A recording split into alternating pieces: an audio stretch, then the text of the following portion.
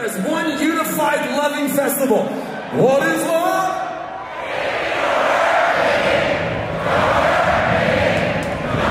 You are the best goddamn trunk choir I've ever heard in my fucking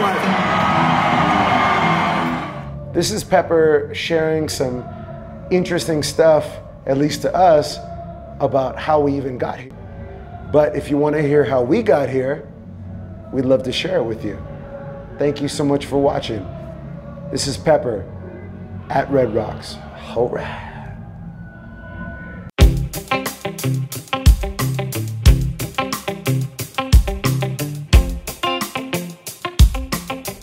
What's up, everyone? My name is Kaleo Wassman. I play in the band Pepper. What Red Rocks means to me as an artist is a really cool, simple situation. Being able to experience nature while having a full-blown concert go on, and they mix in perfect harmony, in synergy and unity. That's what makes this place so incredible. It's like you have like this production, you've got these lights, you've got all these things that are foreign, yet still are completely complementary with the nature that is all around it. Aloha, my name is Usad Williams. I play drums in the band Pepper. Everyone calls me Yee, Y to the double E. All right. So the first time we ever played here, I don't think I knew what I was in for. I think I knew, I'd heard ramblings, obviously, of just like how beautiful the place is, how legendary, but I hadn't really like clicked it into my mind that like, oh, it's where U2 filmed the legendary Sunday Bloody Sunday video and like all these like legendary stories and everything. And so I don't think I was really prepared for what I was in for. And then to get to the venue, see the wall of all those bands, all that magic that's happened here, and the way they have all the plaques up where you can just literally like go down and be like, oh my God, Led Zeppelin, oh my God, Jimi Hendrix, oh like Motley Crue, like all the most legendary bands, and to be able to go through and see all that, and then to be able to step on that stage where it's so unique, where like Kaleo was saying it earlier, it's such a steep stage where you're like, the band's like this sunken down entity, but the feeling is amazing because 10,000 people are literally like stacked on top of you when you're on stage.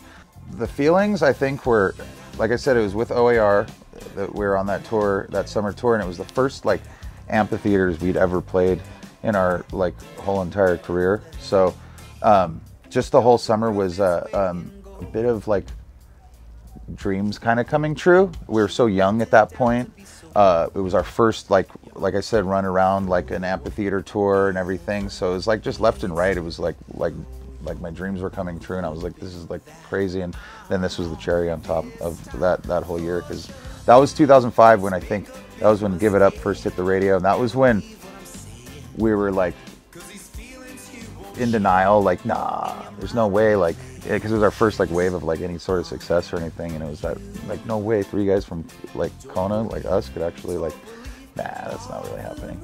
And then to go on a tour and then cap it off with something like this was like, as the Don Wesley would put it, we felt like if we ever have in our life, we felt kind of bona fide at that point. Slightly Stupid taught us early on 2 things you have to do, Pepper. Take this tuning pedal and tune guitars so you don't sound absolutely crazy, which you are. And number 2, make every night amazing. That's they're a big part of that, which is incredible. They still push us to like have more fun than you've ever had, and that's part of the reason why Peppers are incredible, and why we trust them with everything in music more than anyone else. Why do people come to Red Rocks? People come from everywhere to be here, which is incredible.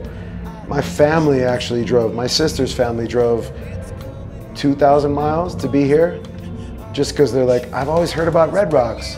I've seen you guys in California. I've never seen you in Red Rocks. Red Rocks, cool. It's a backdrop for people who are excited about music and meeting all the other people that really love music.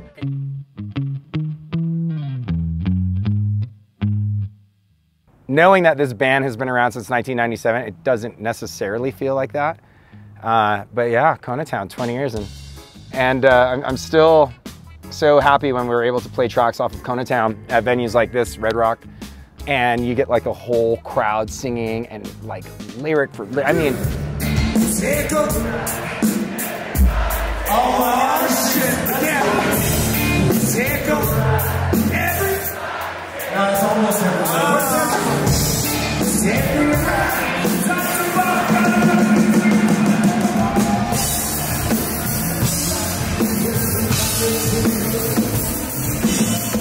There hasn't been like one concert that we haven't played Stone Love where every single person in the audience is singing at the top of their lungs, louder than you. I don't ever hear myself singing that song anymore, just because everyone sings it so much better than we do anyway.